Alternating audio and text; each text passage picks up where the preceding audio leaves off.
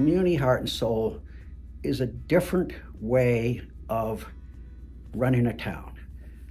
It's a far more highly engaged citizenry by having it become embedded and then remain active in the community. The idea is start with what do the residents think and care about? What matters most to the residents of your town? We start the process by asking those questions and getting people to tell stories.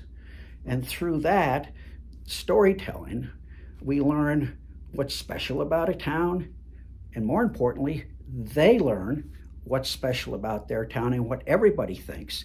So here is great because it involves everybody.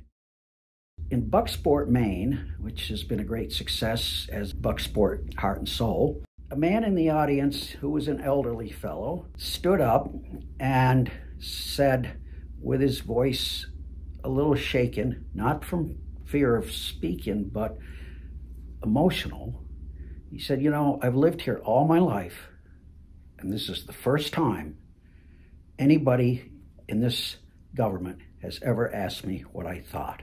That is telling you something when somebody does that.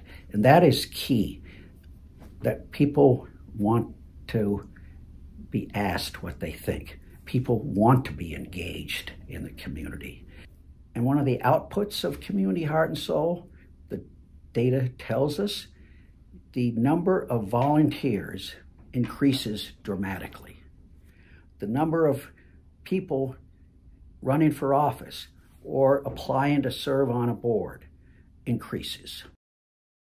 We go into communities and say, we're not here to fix any problems you have.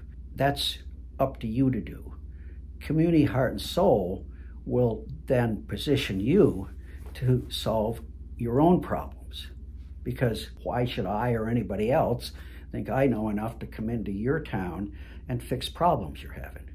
So we're guided by being neutral. We're not political. We don't take sides. We work for the betterment of the community through the residents in the community, and they work in conjunction with their government. Community Heart and Soul is what it is and will become what it can become because we have a staff of about a dozen folks.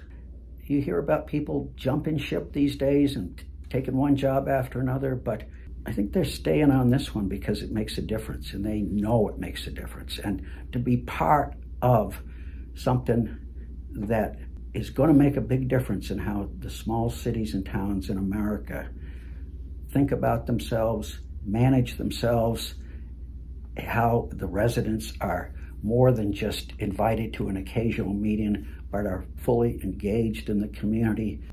That's something that they are just as proud of as I am. And so thanks to all the staff and great work.